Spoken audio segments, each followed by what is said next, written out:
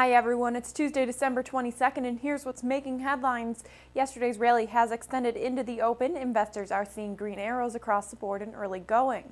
Revised government data has confirmed that the U.S. economy returned to growth in the third quarter. However, the expansion was not as large as economists had previously thought.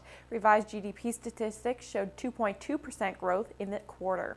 OPEC will keep output unchanged as decided at their meeting in Angola. This is the fourth time this year that the group has kept output steady. Take-Two is sinking 1.5%. The video game maker cut its full-year forecast and announced plans to sell its distribution business.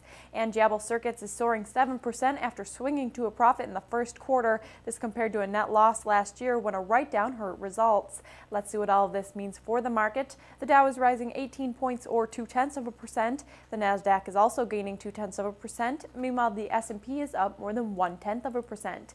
Take a look at the commodities and currencies markets. Crude oil and gold are both slipping in early going. On the currency front, the U.S. dollar is falling against the euro but rising against the yen. Heading overseas, Asian markets were mostly higher on Tuesday as Japan surged nearly 200 points and Hong Kong added more than 140 points. The European markets are gaining in midday. The UK is leading the way higher, rising 0.9%.